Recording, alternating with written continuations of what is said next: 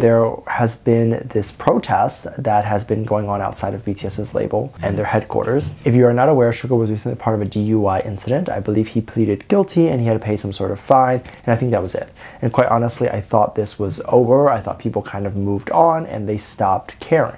But of course, if you're part of the K-pop community, you can do something and then 10 years later get reminded of it, and within that 10 years time be reminded of it every few months. And not even just reminded where you see a few tweets talking about it, you'll literally see it going outside of your headquarters for something that happened literally ages ago. Like, he is quite literally going through his punishment right now. Let him finish his punishment first before you try to implement a new one. But there have been new funeral or death wreaths outside of the headquarters stating the death of the boy band and asking the label to drop Suga. And a lot of people have been thinking about trying to destroy them, the wreaths, because they're so over this. However, these wreaths are not created by one person or a bunch of fans. That's like just making them and putting them together and putting them there. It's actually made by a company, so you can't destroy them or ruin them, otherwise the company can then take legal action on you for destroying their property. However, one thing I will say about companies who participate in these petty fan things, I will say that they're just greedy for money, because how do you read or take an offer like this where you know it's going to be outside of a label and it's not used for its intended purposes of a funeral, and you're gonna then just take the money and allow people to pay for something like this? Some people think that the label will not respond to this, and other people think that the label will respond and will actually do it. And it gets harder and harder for a K-pop label to not respond to controversy or criticism like this, because it gets brought up every few months. And this is where I say there are definitely people within the K-pop community specifically that have a tremendous amount of mental illness, because to harp on something so deeply and to stick on it for months on end and then to take legal action and spend your own hard money on something is such a disease mentally that genuinely these people need to find therapy, because why do you care so much? If you have other things going on, like in your life, or if you have a job, or if you have anything else like a partner or family or friends, you would not have the mental space to constantly be thinking about this. I don't think the label is going to respond, because there's nothing to respond. Suga is literally serving out his punishment right now. He's paying the fine, and he's taking any punishment that he is going to receive from this. Any response from the label would be a bit silly. I don't think there's much that they can even say, and also aside from that, I don't think he's going anywhere. I don't think they're going to drop him. If you're not aware, there have also been wreaths outside of the label's headquarters. Just to give a quick rundown if you're not sure what's going on, these are called death wreaths, and basically the point of it is to show that Suga's career has died, or that this is the death of the boy band, and this is the community's way or the haters' way of protesting and trying to get the label to do something, and in this case they want Suga out of the band. Of course, I don't know if I believe that this is people within the community that are actually upset. I believe these are people who either didn't like Suga to begin with or didn't like BTS to begin with and are looking for an opportunity to try to disband the group one by one. Because these haters are literally vultures. The moment that they see that one member can easily be pulled apart and be kicked out, suddenly they're going to try to get the other members to be a part too and try to ruin the group. Now, people have obviously been very upset online over why this is happening, and they even attempted to try to take the wreaths down. However, these wreaths are private property, so if you do violate it or damage it, the company who owns it can of course sue you. But some people have then leaked pictures of people in front of the wreaths and posted those pictures online without blurring those people to say that these are the people that are responsible for the wreaths. Now, how do they know that? I don't know. Did they go up to a random person and ask, hey, are you responsible for this? And then later stepped away and snapped a picture? Did you hear that they were bragging about it? Like, how can you tell? So this is the part that I disagree with.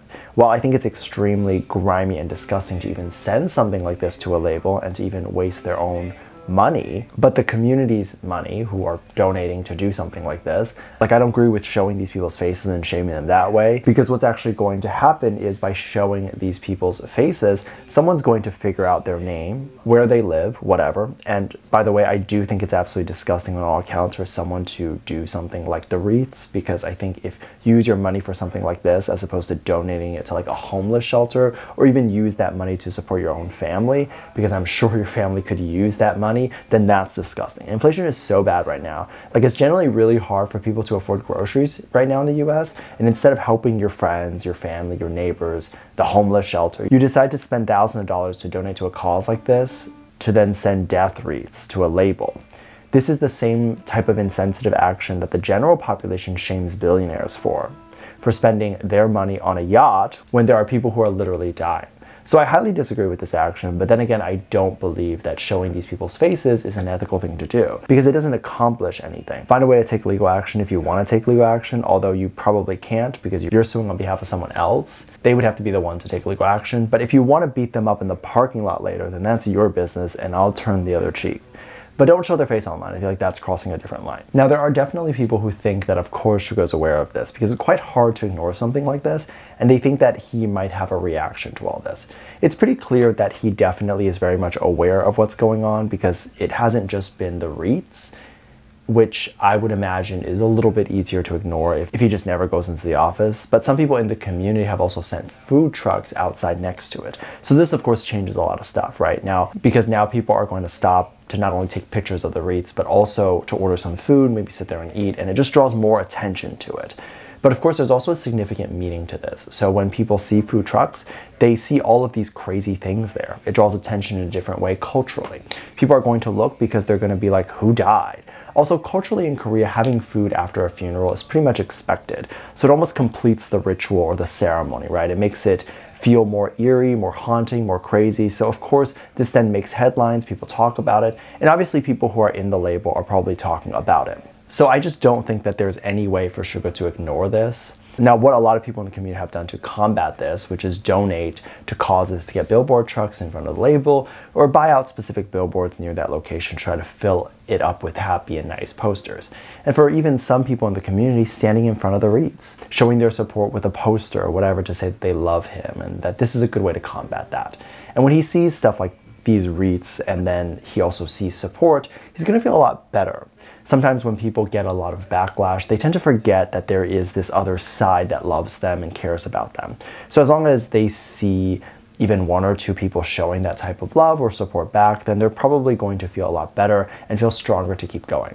The most difficult part, I think, for when someone sees hate comments is not even the hate comment itself, but seeing the replies or seeing other people not defending them or seeing no one defend them at all. And the thing is, what a lot of people don't realize is if a mean comment makes its way to a forum that naturally hates that celebrity anyway, then the celebrity is not going to get defended. So it also depends on where these comments are mentioned. Because if you mention it on a BTS forum that is meant to show love, then the idol will get defended if there's a hate comment. People think that Suga would be happy to see the support. People also think that he would ignore the comments. I can almost guarantee that he probably will have a song at one point referencing all this. Over the years, his lyrics address so much. He's talked about what people have said about him not enlisting yet. He's talked about so many other things, so I think he will address this, and essentially what he's probably going to do is give an FU to the haters, which is what he's always done.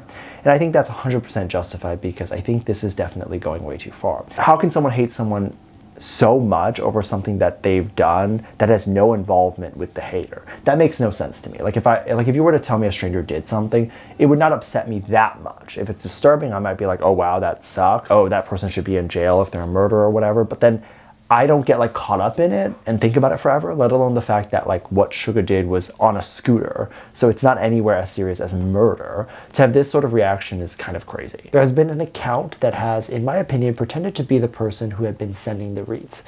They wrote that they were the one responsible and that they were the ones to protect the Wreaths so people cannot destroy them. And then claims, since they are so powerful to be able to do all this, that they would be the one that would be capable of ending Suga's life, with even claims of people saying that this person had been looking for Suga's address so that they could try to end his life with a weapon or something like that. This to me is absolutely crazy. I think when people read this, their first instinct and their first thought is, oh my god, we need to protect Suga, like something really bad is going to happen. And this is obvious. I definitely agree that this probably needs to be looked into. But all this over what? Like, what is the motive behind someone wanting to kill another person over them drinking and riding a scooter? Mind you, the person who is allegedly behind the threats is not a person who's from Korea. They probably would very much be aware that in their country, this would not be considered a huge crime. But why are they upset anyway? When you break it down like that, to me, it's very clear that the person who is writing all of this, who's making all of these threats, is doing it for the sole reason of trying to get attention. They don't actually want to hurt them. They don't actually know anything about him, and they don't want to do anything. They just want to go viral online.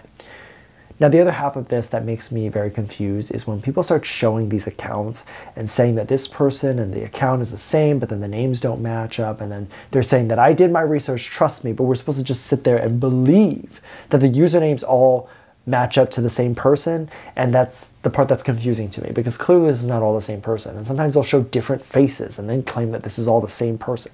So to me, at least, it's clear that there's a lot of different information coming out at once, and a lot of it may not be true. But it all makes a really great story to go viral. So I think that that also enhances this, and it creates this environment where more people are going to want to make up these things and do these things because they know that they have a huge opportunity to go viral. Now, wanting to do this to go viral makes a lot more sense, because clearly their parents didn't hug them enough. Because in my opinion, as someone who has helped other businesses grow on social media and helped other influencers go viral on social media, going viral without the opportunity to make money is pointless. And these people who are doing this do not make any money from doing this. So they just clearly want attention, in which case they probably have no friends or family members that love them, which to me is actually very sad. Let me know what you think. Make sure to check out Patreon for more videos. Link down below. Thanks. Just leave a comment right here.